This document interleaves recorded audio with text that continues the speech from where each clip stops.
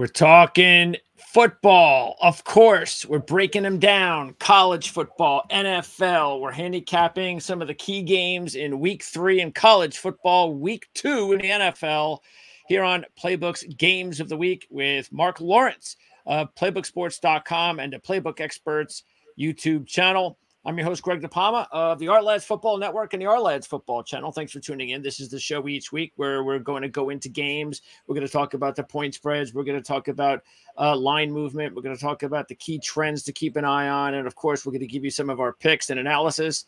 Mark, how's it going? What's on your mind this week? Well, what would be on my mind would be a few more dogs to bark a little louder this week than they did last week. But they'll get there nonetheless. I'm focusing on those live dogs that I think can win the game straight up. All right. Well, as usual, we've got some of those. So we're going to start off first of all. And by the way, I'll be popping up on the screen during this show some of the key college football trends, some of the key NFL trends, and also some of the my best options as far as picks. I'm not saying these are my best bets or anything like that, but just the options that I think you could take a look at and decide for yourself if there's a few games in there that you also like. But again, we're going to start off with college football as we do each week. And there are some games coming up tonight. So let's go ahead and talk about that. You have actually tonight and tomorrow. Yes. And really some good games. You don't usually get games like this on a Thursday or a Friday night, Mark, but you have now look, the Friday night games are definitely better. But overall, it's still going to be an entertaining game, you would think, tonight between Arizona State and Texas State. And Texas State had a huge win last week over Texas San Antonio.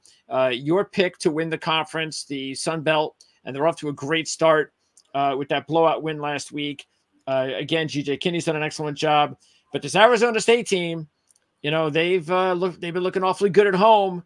I know they disposed of an SEC team at home last week.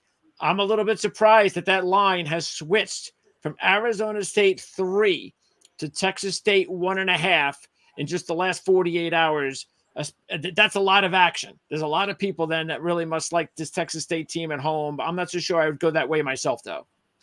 Well, you're talking to one of them, Greg. In our newsletter, we called Texas State as a best bet when we sent it out on Wednesday when they were the dog. Unfortunately, this game has gotten steamed.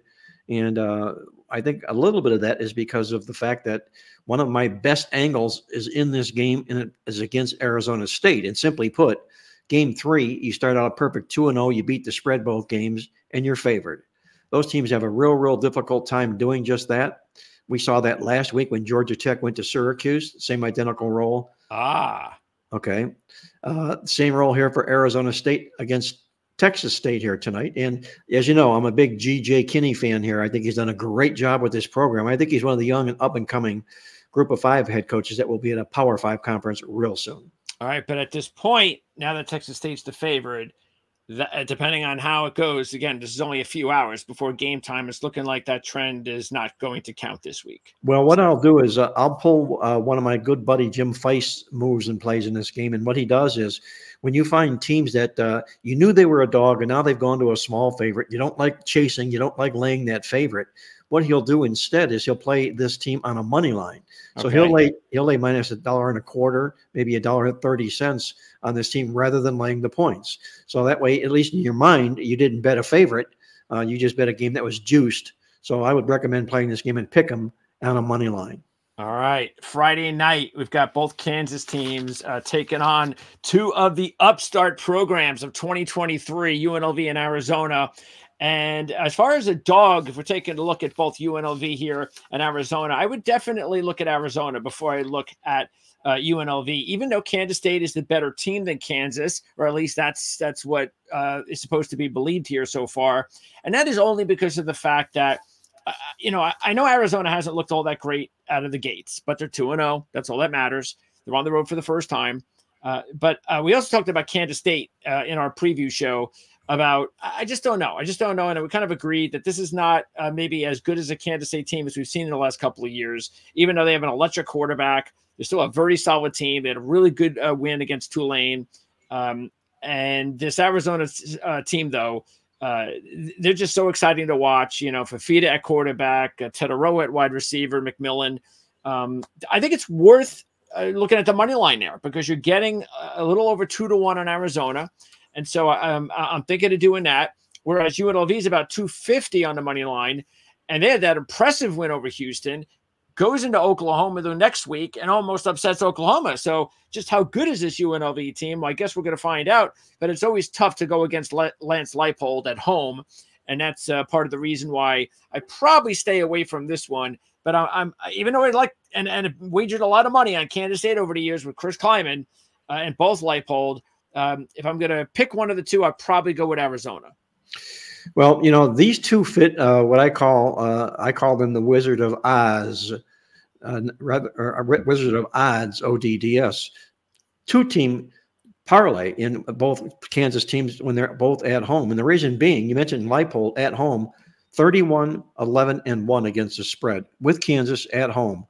Take a look at Chris Kleiman, the other side of the way. He's 20-9 against the spread at home with Kansas State. That's 51-20 combined when these two coaches are both at home. Yeah. They're both at home here on the same day, a Friday nonetheless.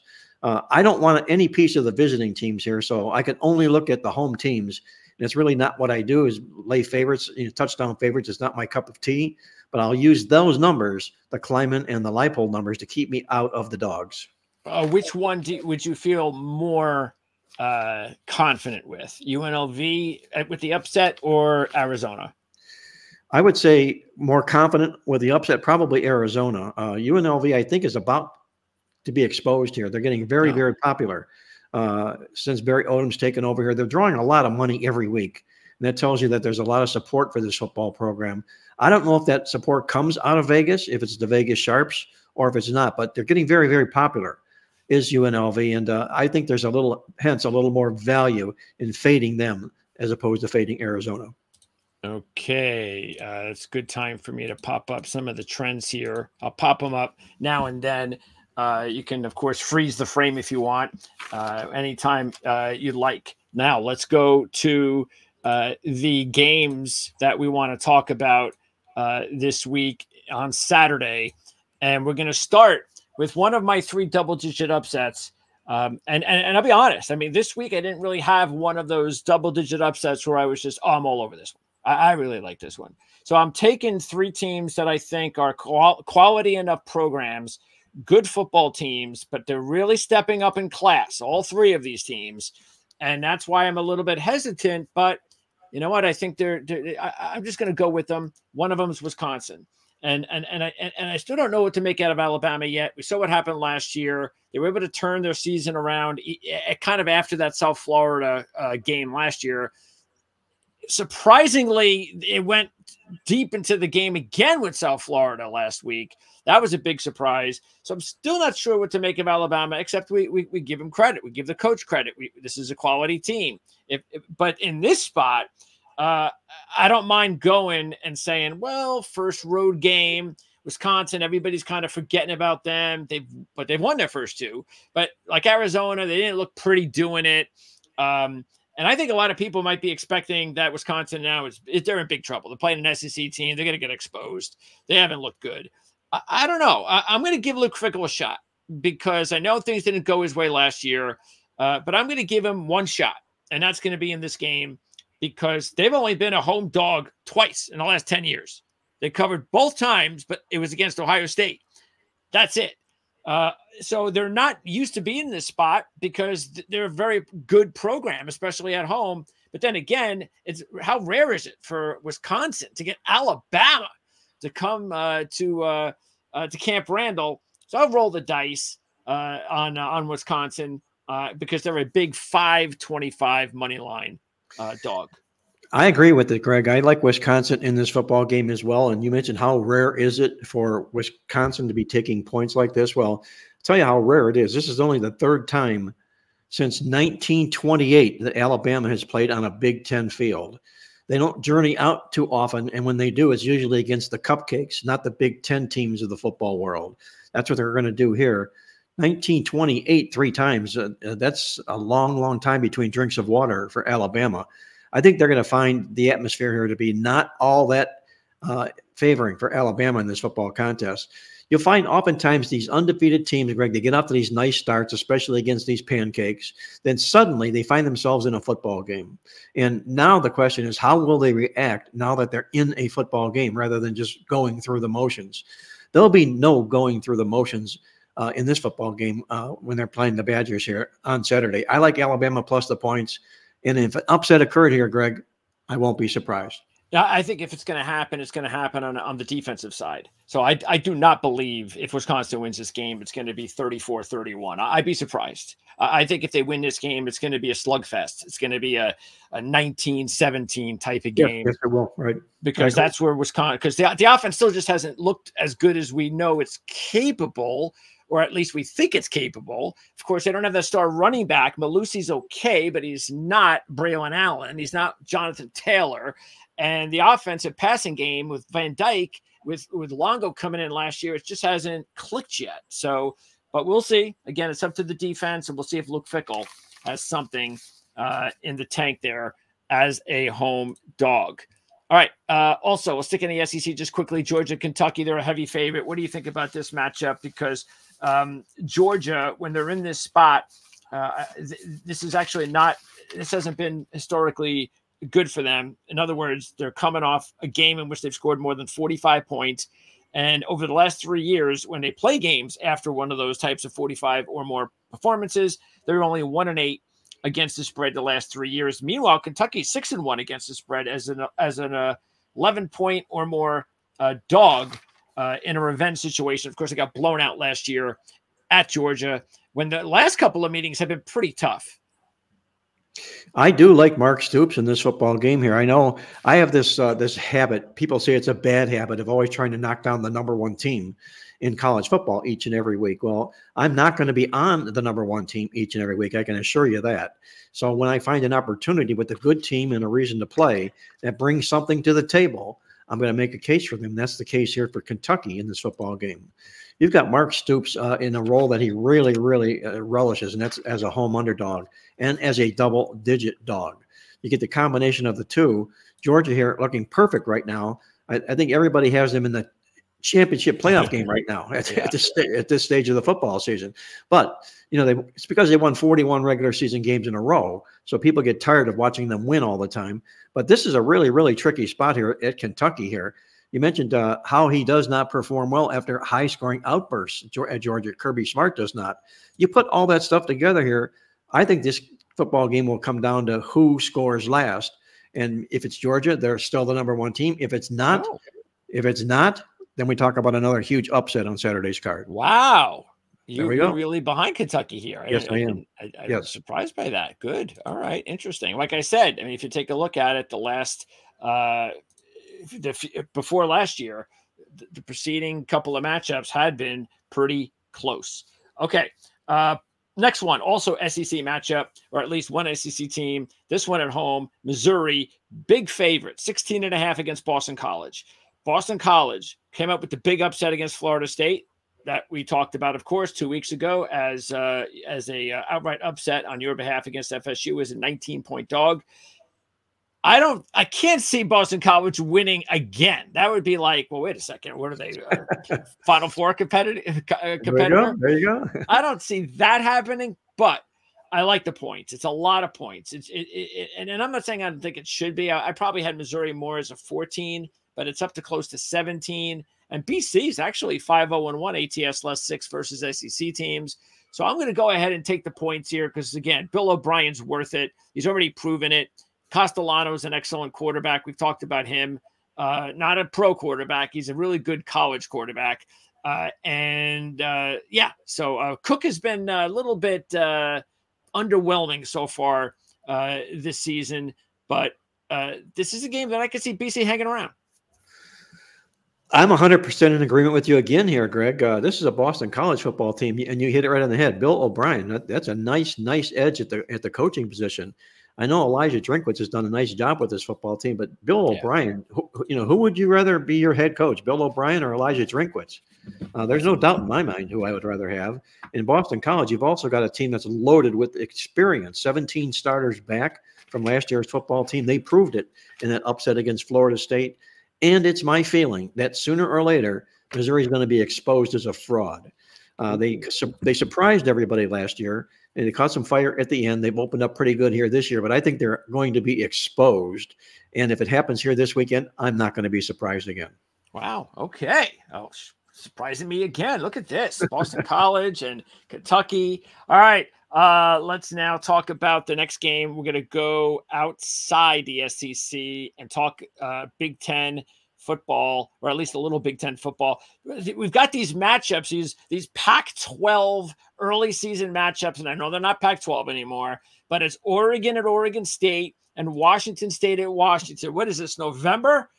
So it's kind of fun to get these rivalry matchups this early in the season. But let's start with that Oregon game because, wow, I mean, Oregon last week. Now, we know how good Boise State has been thanks to Genty. And Genty has been fantastic.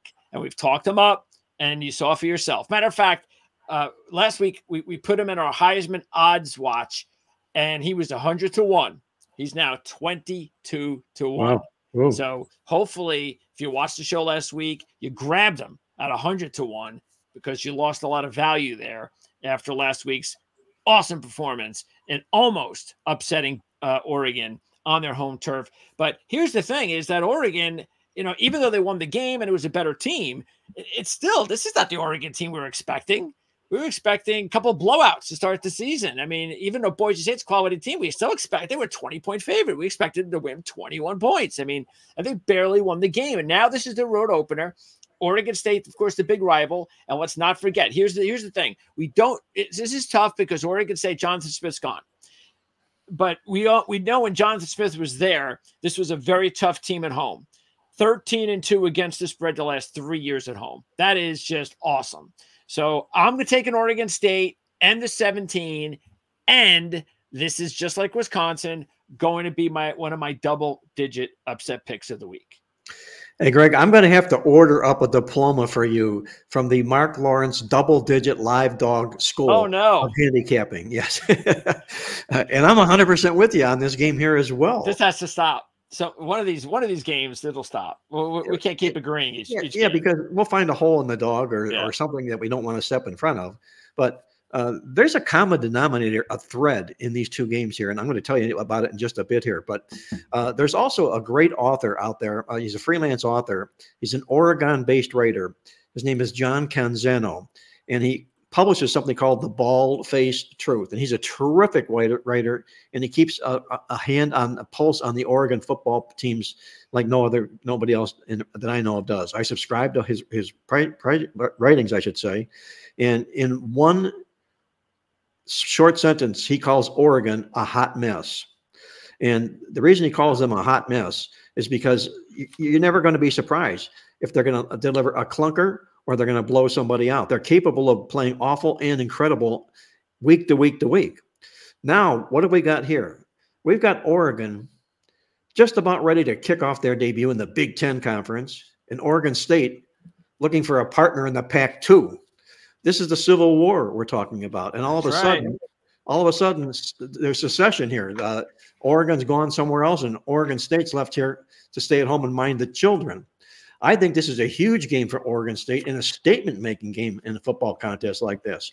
Oregon has not played consistent football thus far this football season, and if they don't bring their A game here, they're going to get taken out in this contest as well.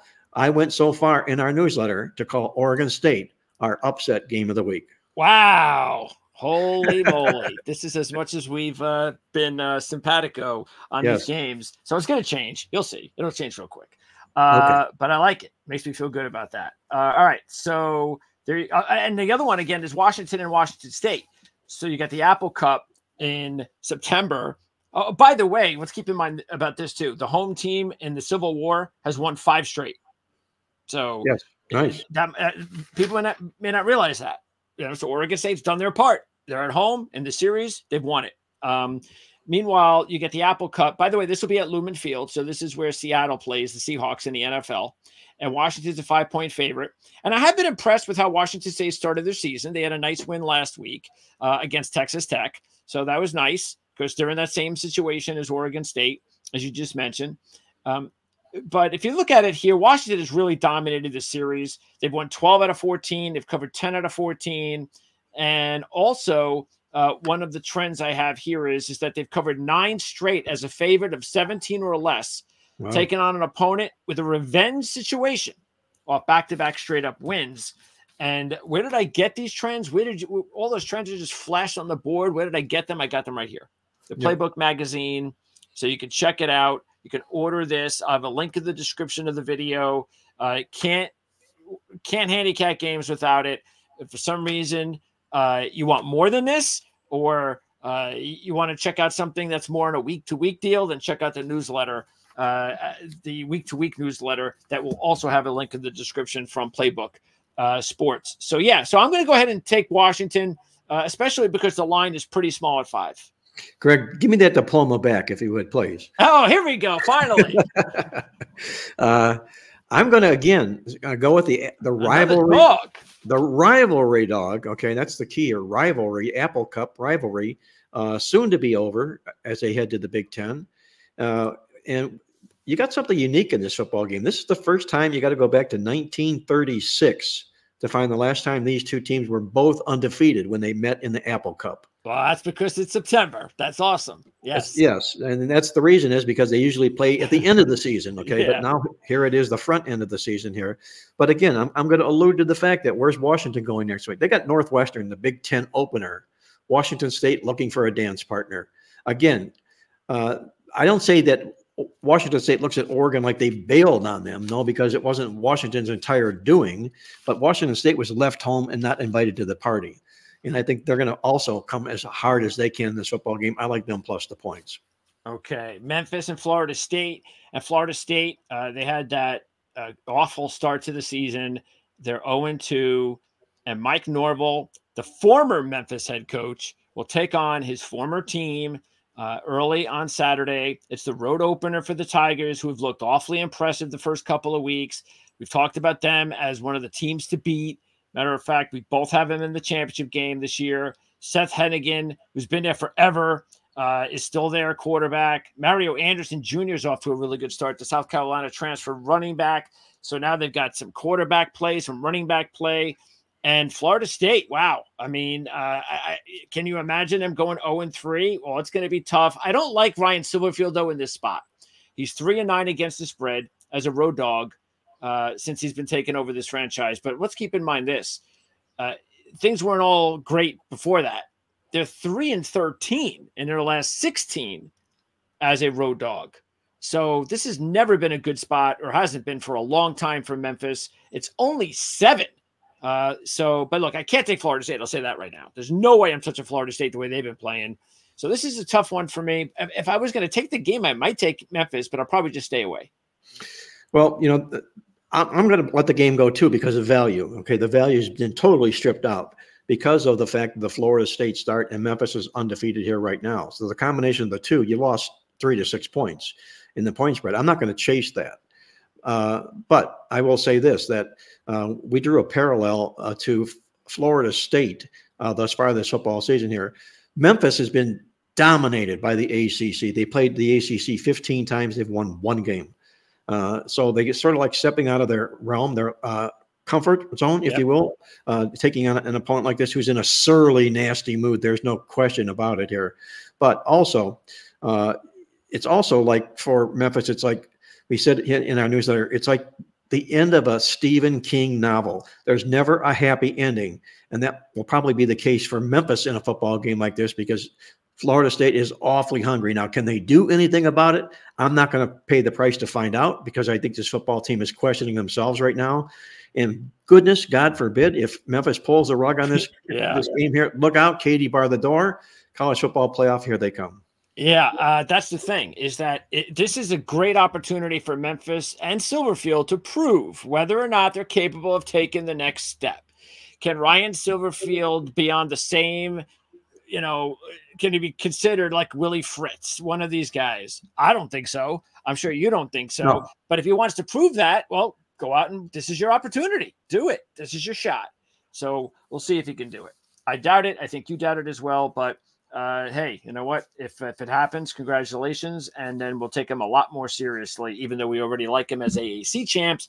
But whether or not we like them, anything more than that, that'll come after the game at 12 o'clock on Saturday.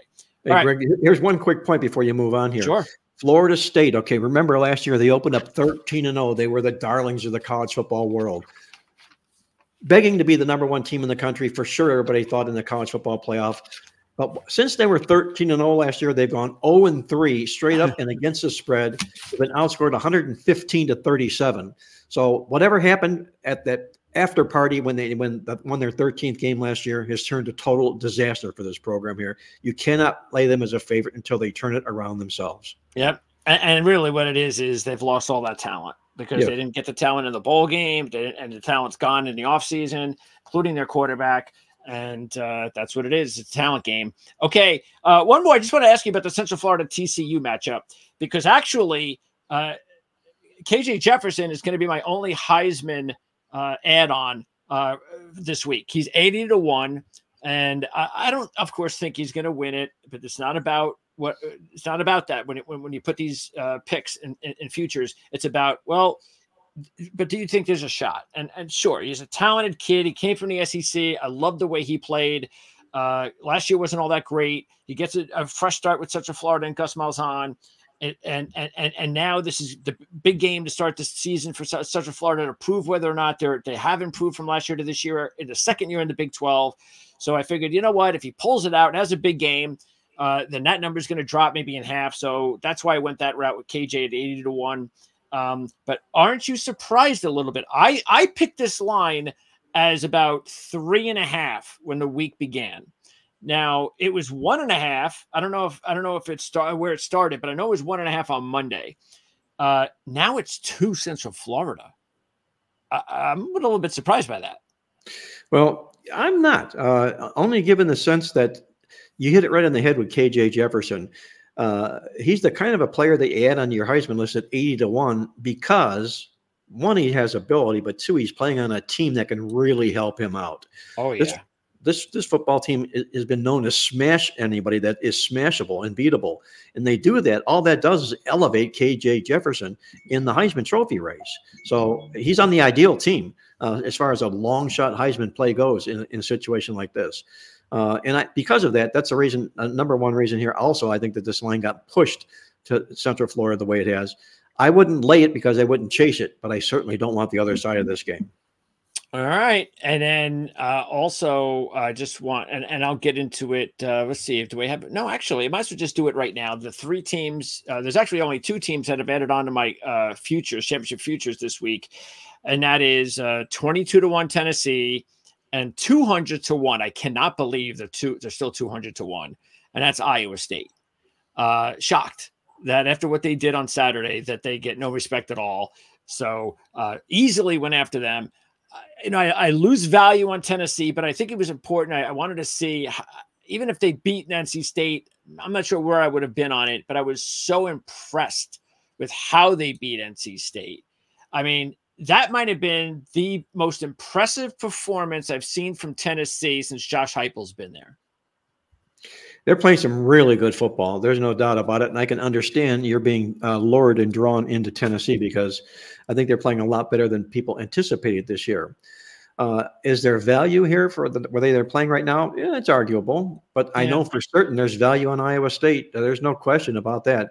They did to Iowa what Iowa does to other football teams. They hung around, and won the football game in the end.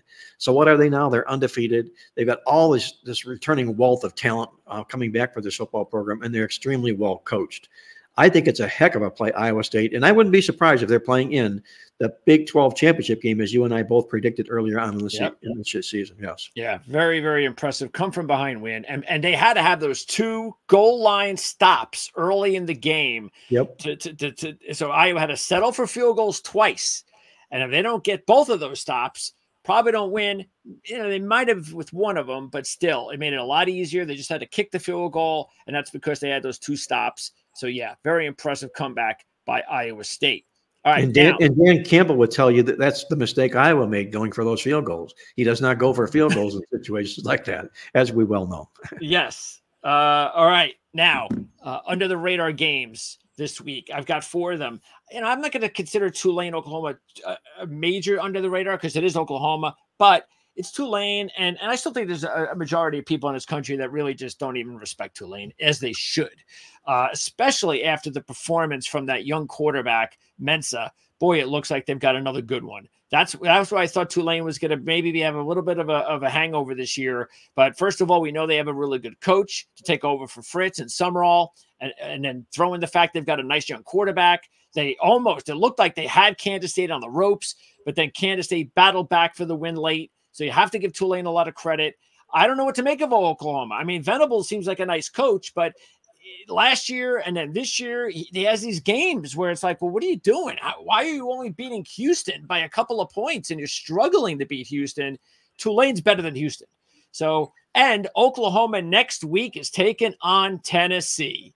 That is a huge potential look-ahead game. So I think Tulane is, by the way, I mentioned this because not only as they're one of the look-away games, I mean, they're under the radar games, but Tulane is my final of 3, a double-digit dog upset at plus 40. So I'm going to go ahead and roll the dice with Tulane along with Wisconsin and Oregon State. So I just need to get 1 out of the 3 of them. And if I do, I'm ahead of the game. The other under the radar games I want you to tell me which one you'd prefer to see is Indiana at UCLA, West Virginia in the backyard brawl at Pitt, and Colorado at Colorado State. We know what a really exciting game that was last year.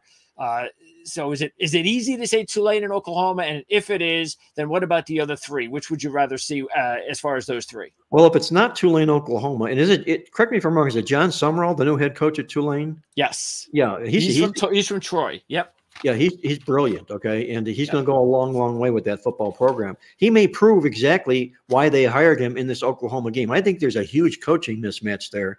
Brent Venables is the classic case of a Peter principle, a defensive coordinator hired to be a head coach who does not get the most out of his offense. That's case in point, Brent Venables. Of these games, the ones that I would have to watch, I would certainly toss UCLA out of the mix, Indiana. And I would also toss Colorado and Colorado State out of the mix because I'm not a big Deion Sanders fan at all. So you don't want to see him for 3 hours. You just no, I don't. Something you're looking for. If I see him on a highlight film, that's enough. Okay. Okay. So it would be Tulane at Oklahoma or West Virginia Pitt, and that brawl between West Virginia Pitt is always a good one. And I'm a little bit surprised here that West Virginia is coming in the favorite in the football game, but nonetheless, it would be either Tulane, Oklahoma, or West Virginia Pitt. And then just quickly, because I flashed on the best bet options I have this week, I would want to talk about a couple of them with you. I talked about this with Andy on the Predict the Lines video that we did a couple of days ago. One of them that we have a segment or a section where we say, well, which one were you completely off on? And one of them that I was completely off on where it was Eastern Michigan and Jacksonville State. I actually thought they were going to be a 14-point favorite, and it was 2. And I just don't understand why. I'm sorry. I just don't. I mean, Jacksonville State has done nothing this year. They've looked nothing like the team they were last year. Eastern Michigan has looked better than they looked last year. We know Chris Creighton is one of these better dog roll coaches. I get that, but that's not the point. The point is, no pun intended, is what is the point spread, or what do you think it should be? And I think it should have been close to 14. I think Andy said 7-10. So were you quite surprised that it's only 2? I'm a little bit surprised. I really am. You're talking about a Jacksonville State football team that entered with the big boys last year and won 9 games. I mean, I thought that was probably it deserves some sort of an award for a team coming into the FBS like that.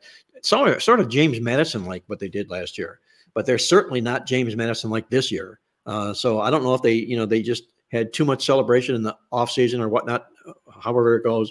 But I'm a big, huge Chris Creighton fan here as well. So my heart will be out for Chris Creighton, and I'll probably have a bob or 2 on him as well. All right. And also, down to your neck of the country with FIU just blasting Central Michigan last week. That was very impressive. So you know what? They've been dominated by FAU, their rivals, for the last 6 meetings. They've lost by a combined average 47-15. in the points, 286 to 92 total. So they've been dominating this series, but I just got to believe that Mike McIntyre's got this team going where he wants it. Keone Jenkins, we talked about the young quarterback last year. He's coming into his own in year 2. Tom Herman is a little bit behind McIntyre, so I think McIntyre could use it to his advantage. There's a ton of trends that point to FIU in this matchup as well, and I just think this is one of those, not double, not triple, not quadruple, but 6-time revenge situations that FIU is going to take out on FAU. That's something that but again, it's FIU and FAU, so don't be investing your mortgage on that one. And also, I want to keep an eye on the North Texas game because we this is a program that I think is headed in the right direction. I like their quarterback. They get that kid Morris, the TCU transfer. Been very impressed with him. I know he threw some interceptions last week, but I think they might be a surprise in their game against Texas Tech. And I really like what Tony Elliott's starting to do with Virginia. They're a slight dog against Maryland. They had a great win last week against Wake Forest. And I think that this is one of those games that I can see them winning as they slowly start to turn the program around. I agree. I think Virginia's on the come right now. Tony Elliott, I think, is going to get that program back. And as far as the FIU-FAU series goes, a friend of mine, he calls that fit and flat, like the abbreviations for the two schools, FIT and FLAT, fit and flat. And I mentioned one time, a long time ago, when I was just new in this business, and I said to somebody, a real wise, sharp, old-time handicapper, and I says, well, what about the revenge in this football game? Don't you think that matters? And he says to me, son, he says, there's no revenge in this football game. It's called domination, okay? When one team dominates another, the opponent doesn't look at it like revenge. They look at it like they gotta wipe some egg off their face eventually. But I think FIU is capable of doing that here this particular year. I'm a big Mike McIntyre fan as well. Yep. And his hire, I think, was really, really a good hire. And I like them against Flat or Florida Atlantic this week. Yeah, they haven't had that program look good since Cristobal left. So maybe this is an opportunity for them to kind of get back in the right direction. All right, now let's talk some NFL as we move away from the college game. And NFL, let's just quickly, because we should be able to get this up on the channel before the game tonight. And that is the Buffalo-Miami game. And Miami is a 2.5-point favorite. And I talk about this a lot. And here's another example. And I talk every time I talk about this, we talk, and this is something we went over with Washington last year against Oregon, is that anytime one team dominates another in the series, and the team that has been dominated lately is the favorite, I always go to the team that is the dominator, and it's like 90% it works. And we saw that last year. Nobody thought Oregon was going to, Washington was going to beat Oregon last year in that rematch. The line was incredibly high, even though Washington had won the game. And what did Washington do from start to finish? They just blew out Oregon. No problem.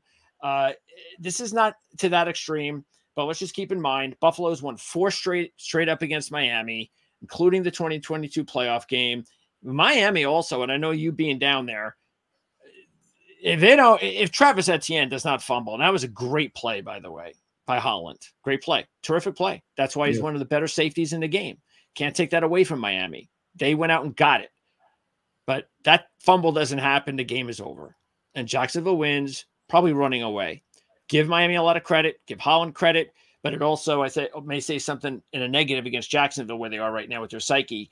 But Miami just didn't look crisp. They didn't. Now, maybe what they did at the end of the game will springboarded this week. It's a short week, but I don't know. I'm still willing to go ahead and say, like I said, they're 2.5-point underdog. They beat Miami 4 straight times. So I'm going to go ahead and take Buffalo in this spot. Well, if you take a look at the way this game sets up, Greg, neither team looked sharp last week. Buffalo fell behind early in the game against Arizona and barely wins the game. I don't even believe they covered the spread, but wins the game. And Miami, the same thing. They just hung around, got a break and won the game. I think personally that when you have 2 division teams that are playing football games on a Thursday against each other, the game before, they're not going to show anything on film to their opponent at all. They were both thrilled at what happened. They got in, they got out with wins, and they didn't have to expose anything. So I think we're going to see a much better effort from both of these football teams in this game here tonight. And Buffalo sort of comes close to this one pet theory that I have. You mentioned it about a team dominates another team, and now they're the underdog. I call it dia. Dominating dogs in action, doing it again. Okay. And you love those guys when, all you've done is forever beat the snot out of somebody, and now suddenly you're the underdog. And it's like, what happened here? I don't know if Buffalo has quite got the snot out of Miami, but they've kind of held an upper hand for sure. But still, I'm not going to touch the game because I believe Miami's sitting on what they feel like they got a gift. They won a football game that arguably they should not have. And sometimes they're playing with house money the next game in a game like that. And you're talking about putting them in a win situation, a spread less than 3 here. Very small lean to Miami in this game. All right, now let's talk about the games on Sunday. And let's start with that New Orleans-Dallas game because, wow, I mean, what an awful opening game for Canales, the new head coach for Carolina. By that program, boy, they need a win fast. Anyway, for New Orleans, I don't think anybody expected them to blow out Carolina the way they did. And this is important because they've covered the Saints 11 straight on the road after they score 40 or more when they take on an opponent coming off a straight up win like the Cowboys, of course, did over Cleveland. And by the way, the Cowboys have covered 16 of 25 as a home favorite since 2021. So I don't know. Here's the deal. I just can't. It's always hard for me to go and take the Saints and Dennis Allen. Not Dennis Allen. He hasn't been a head coach for about 20 years. But the defensive coordinator, what is his name? For which defensive coordinator? I mean, the head coach, the Saints. What is his name? It's Allen. Allen, yes. It's his first name. What is his name? It's not the same as the former Arizona, Minnesota coach, is it? Yes, it is. Okay, it is Dennis Allen. Okay, there you go. Isn't that the name of that former Arizona, Minnesota coach? Yeah, he was a black coach. Yes. Yeah, that guy. Yeah. Okay. Right. Yeah, he was infamous for what is that thing he was in? He has that I forget what it was. He has that infamous soundbite. I don't remember what it is, but anyway. So the second Dennis Allen, the one who's coaching now for the Saints, I just can't get behind him. So that's probably why I'll just stay away from it. Well, there's a thing here I'd be a little weary of if you're going to ride the Dallas Cowboy train again this week, and it's this. Cleveland stood no chance in their football game last week. They were completely depleted. Dallas whooped on them from the beginning, from the get-go to the end. But if you look at the stats in the end of the football game, they only beat them by 60 yards. They didn't gain 400 yards to Dallas in the contest here. A lot of it was gifts, and they turned them into points. And now suddenly you win a big football game like that, and you're priced accordingly. You bring in New Orleans here, as you mentioned, off that big, huge win like that. That's a little bit of a confidence builder, I think, in their part, because they are a terrific dog, if you will. 11-1 to the spread as a road dog of 4 or more. That's a big, big number here in a football game like this. I think Dallas is the one who lets down in this football game. All right, San Francisco, Minnesota. These two teams played last year, and Minnesota upset San Francisco. And that had happened the week after the Cleveland game, the week after they had those injuries. That's part of the season, the Niners last year, where they didn't have 3 key members of their team. It was Trent Williams, Christian McCaffrey, and I believe Debo. And they weren't around, and they lost a couple of games. This was one of them. But Minnesota came off a very impressive win against the Giants. They were 2-1 on the money line dog here. I don't know. This is actually one where I just wouldn't take San Francisco here. But would I take Minnesota?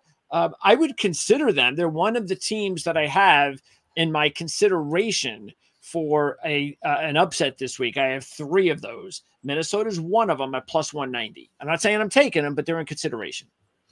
Well, if you like trends, the home team in the series has won the money 6 times in a row, which supports Minnesota in a football game like this. People want to poo-poo Sam Darnold, but the fact of the matter is he got the job done last week. And now he's coming back here against San Francisco, who's off that big win last week. They didn't even break a sweat in the football game against the Jets. So maybe it's a little bit overconfidence here by San Francisco in a contest like this. Bottom line to me, San Francisco is one of these dreaded Super Bowl losers. And when these teams go out as road favorites in non-division football games, they seldom come back with a win. And that's a very dangerous spot, I think, for San Francisco to be in this week. I think Minnesota has a lot of confidence right now. Darnold proved that he's capable of stepping up. I think they're going to take Frisco right down to the wire this week. And by the way, this is part of your awesome angle in the newsletter. And the next game is in your incredible stat in the newsletter, and that is Tampa Bay and Detroit. And look, I know the incredible stat doesn't work for me this week in this spot, but I mean, if Tampa Bay, they just keep proving everybody wrong. I know it's only 1 week, but they had that great season last year, winning the division, and here they are. See, the thing with this one is I'm really surprised at the odds. I just don't think they're getting any respect. The Rams were about a 4.5-point dog. I thought the Bucks were going to be a 4.5-point dog, but it's 7.5 now. The money line is shot up to 3-1, which again is why Tampa Bay is one of my top upset options this week, because they're a quality team at 3-1 on the money line, and they also were 7-2 as a road dog last year. So, but Dan Campbell is great in this spot. We know that historically. So I don't know if Tampa Bay could pull off the upset. But I don't know. I just feel like Tampa Bay is being a little bit disrespected with the odds. Well, they are, Greg. Here's a football team that, 3 years in a row, they were in the playoffs. They got out to a great start again this year. Baker Mayfield has completely turned this football team 180 degrees around. But that stat you talked about also sits in the back of my mind, and it's simply that Baker Mayfield does not fare well against good football teams. Yeah. 2-12 straight up, 1-13 to the spread against 800 or better opponents. It more or less says that he has a tough time. He gets intimidated by good football teams. And I'll go so far as to have to say, yes, Detroit is a good football team. Okay, the next game let's talk about on Sunday is actually a couple of them. You got the Ohio teams, Cleveland at Jacksonville, Cincinnati at Kansas City. And look, we said this was a possibility with Cleveland. We talked about this on the season preview. As much as we liked Cleveland, there was a lot of issues in the preseason and in training camp with the offensive line. They hadn't played together at all. There were some injuries, some guys banged up, and then it was just going to throw them all out there, especially the fact that their guru offensive line coach was gone, and going to throw them out there and hope for the best. Well, it was a disaster, and they got destroyed at the line of scrimmage. And, of course, there was no Nick Chubb. So this is going to be a good football team once they get into a rhythm, once they get Chubb back. But this is going to be an interesting game because you got a Jacksonville team, as I said just a few minutes ago, that just let the game get out of. I mean, they had the Dolphins. They were like this. They had them on their throats, and then they just completely let them off the hook. And as soon as it's like Trevor Etienne fumbled and the Dolphins scored 3 touchdowns on a fumble. That's how it appeared. It's like they completely went in the tank. Like, something bad's going to happen. And that's a team with a very fragile mindset right now. Very fragile. The way they closed out the football season last year, moving into this year, it's not been good for Jacksonville, to say the least. The Browns, as you mentioned, have their problems, physical ailments. This offensive line was a strength for this football team. Now, all of a sudden, it's gone completely the other way. But coming into this contest here, I think this is all about Kevin Stefanski and how good he is. He's won 2-time Coach of the Year in the National Football League. And this is his role. When he gets beat as a favorite, upset, he's come 10 times it's happened. 8 times he's come back and win the next football game. 5-0 as a dog in those particular games. So I'm going to stay with Cleveland here in this football contest here. Hopefully someday, some way, somehow, we're going to see a Deshaun Watson signing.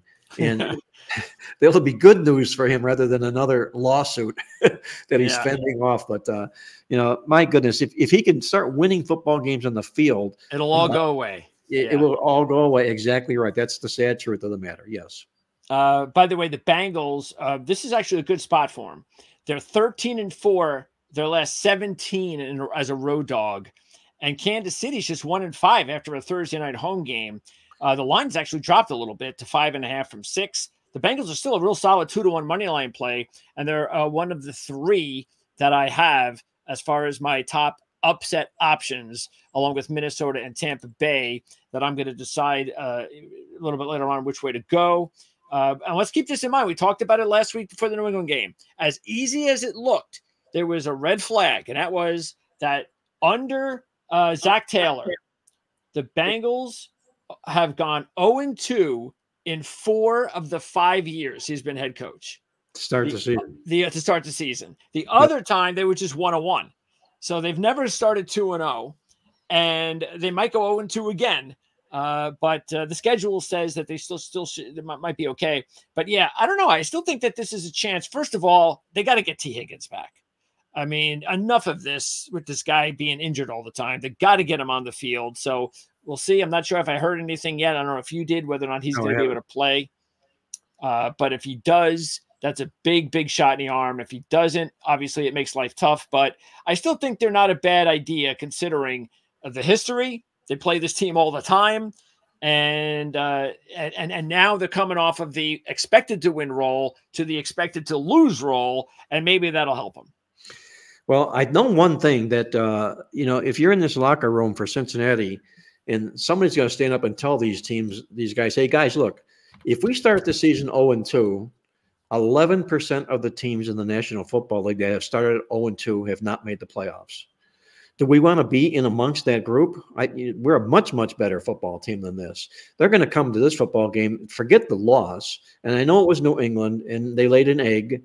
The one thing that I saw coming to the game is from a survivor standpoint, these survivor pools where you got to pick the straight up winner. Oh, yeah. Yeah. Well, Cincinnati was the overwhelming favorite last week. Yeah.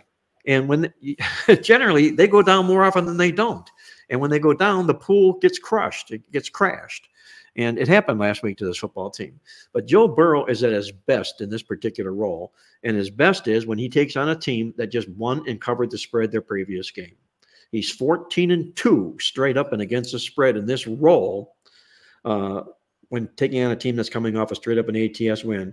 7-0 straight up on the road in this particular role. I think Cincinnati upends Kansas City here. All right, there you go. So that is the your advice as far as those 3 money line outright wins that I threw out there. So you've answered my question there. Okay. By the way, yeah, Higgins, it looks like he ain't going to play this week. So they're going to have to do it without him. All right. And then finally, just the primetime games. You got Chicago and Houston, Atlanta and Philadelphia. And just of note with these 2 primetime games for me is the fact that, first of all, when you're taking a look at the Chicago team and how they came back to beat Tennessee, had nothing to do with Caleb Williams, because Caleb Williams did not look very good. So, and the Bears are also 9-19 in the last 28 as a road dog.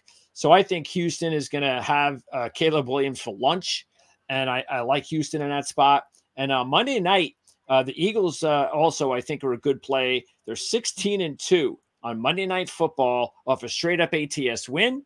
And keep this in mind, too. Raheem Morris, the head coach of the Falcons, is only 3-12 against the spread as a head coach when he takes on a team that is 500 or better. So I'll take the Eagles and the 6 points. So I'm going to go with the 2 6-point home favorites in prime time, Sunday and Monday night. Well, to get to the Houston-Chicago game, obviously you weren't impressed with those 93 passing yards that Caleb Williams no, I wasn't. last week. Okay, no, neither was I.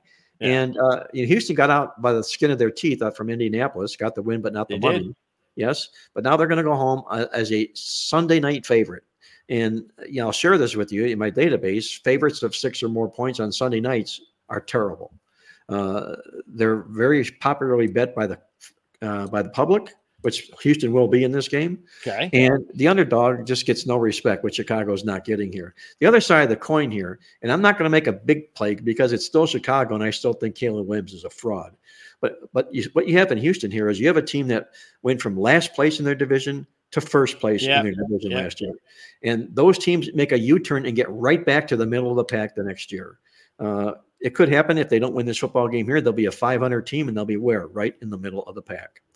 The Philadelphia Eagle-Atlanta game, I'm going to be on the Atlanta Falcons in this football contest here. And if for no other reason, I'm going to play a travel factor here, coming back from Brazil with no rest. Yeah, there you go. You know, it's not easy. Okay. It's an 11-hour flight. It's 9.5 hours if you own the airplane like the team owner does. But that's a burdensome flight to have to make something like that, to do just that.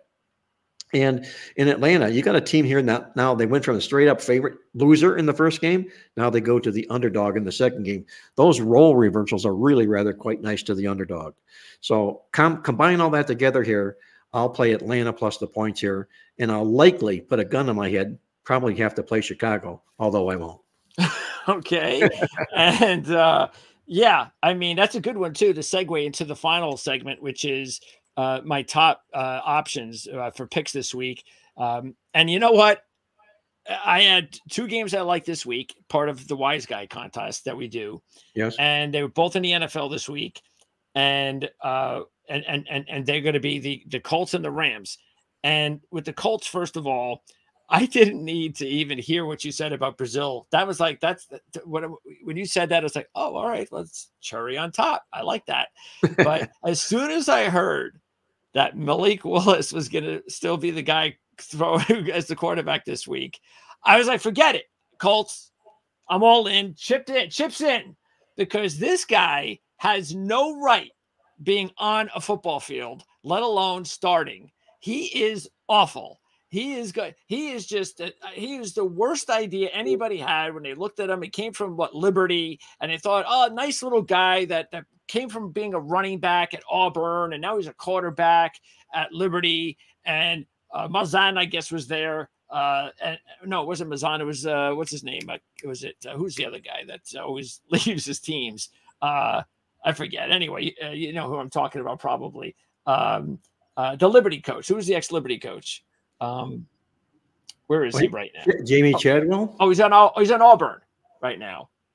The Auburn head coach. So anyway, Hugh Freeze, right? Hugh Freeze. Yeah. So all of a sudden, you know, you get these scouts and they think they're smart. You know, I'm going to show you how smart I am, because this kid, he's electric when he gets his hands on the ball because he was a running back. But that kid can't throw for crap. He's the worst excuse for a quarterback that you're going to see on the field on Sunday.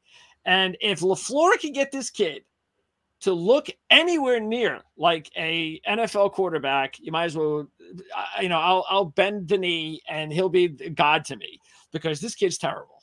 So as soon as I heard that, I'm like, I'm all over the Colts. They're going to win this game unless they have 3 turnovers and Green Bay runs for 200 yards. You know, one of those things. But I cannot see an NFL team winning a football game with that kid at quarterback. Well, you know, we called this out in the write-up in the game here. And, you know, I know there was a big push to the Colts, and I can understand why. And it's largely because of Malik Willis. In his National Football League career, Greg, he's thrown 27 passes. He's been sacked 5 times. That's a good percentage. Are you kidding me? That means every 5.4 times he attempts to pass the football, he gets sacked. And that's not because he has a bad offensive line either. No, it's because he doesn't know what to holding do the with ball the ball too long. Right. He doesn't know what to do with the ball. Yes. You know, so believe me, if this plays out according to Hoyle the way it likely will, you'll be talking about another different Green Bay quarterback next week. You know, and they're going to deserve it. They're going to deserve it, doing what they did to put this kid in the spot. All right, and the other game is the Rams, and I was shocked that the Rams, and still are, an underdog, and then especially when I looked at the trend, especially because first of all I expected it to be the favorite. Then I looked at the trends and I was like, well, this is just beautiful. I mean, the Rams have won 9 straight, either at Arizona or in a neutral site game against the Cardinals, straight up and against the spread by a 13.2 points per game margin. That is utter destruction, just like sort of like we were talking about the Bills, is that you have a team that has dominated another team and you're making that team the favorite again. Go ahead, give me the 1.5 for the Rams. That's why I'm all over the Rams. And by the way, I just think they're a better team anyway. I know they got some banged up guys, but Puka Nacua is not going to be the reason that the Rams are going to lose to Arizona because he's not playing. Well, the Rams just might be one of those dia dogs. I don't know how long or how many times in a row they've beaten Arizona, but I do know this. They have beat them 13 of the last 15 games. And I also know this, that if you take a look, you're looking at an Arizona football team that in their last 15 division games is 2-13 against the spread. Those two numbers collide directly, like two freight trains hitting one another. You've got the better teams as the underdog here, and there's no doubt about that in my mind. And I wouldn't be surprised if the Rams win this football game comfortably. And by the way, Arizona is also 4-14 against the spread. Their last 18 is a home favorite. There you go. Nice. All right. So that's going to wrap it up. Week 2 in the NFL, week 3 in college football. Again, I want to remind everybody, check the link in the description for both the Playbook magazine. I've been presenting all of these trends right from here. And you also have the newsletter. That's where you can find things like the incredible stat of the week and so much more. I mean, I know I only bring up the incredible stat of the week and the awesome angle, but that's just 2 of many awesome weekly trends, stats especially, that you can find in the weekly newsletter, which I'll have a link in the description for as well, Mark. Awesome. Terrific. And anybody also, by the way, Greg, if they do want to subscribe to our newsletter, they'll also get my daily coffee club. That's an e-letter that we send to all subscribers of the newsletter in your inbox every day through the Super Bowl with a lot of great stats and handicapping tips. Look forward to doing it again. And don't forget, by the way, we are headed in just about 20 minutes recording time over to Playbook Experts YouTube channel to record the weekly Against the Spread podcast with Mark, with Hall of Fame handicapper Jim Feist, with the totals dude, Victor King. So it should be a lot of fun. We're doing that in just a little while. So you can mosey on over to the Playbook Experts YouTube channel as well. After you're done, of course, watching this show. We'll see you again next Thursday right here on the Ourlads Football YouTube channel.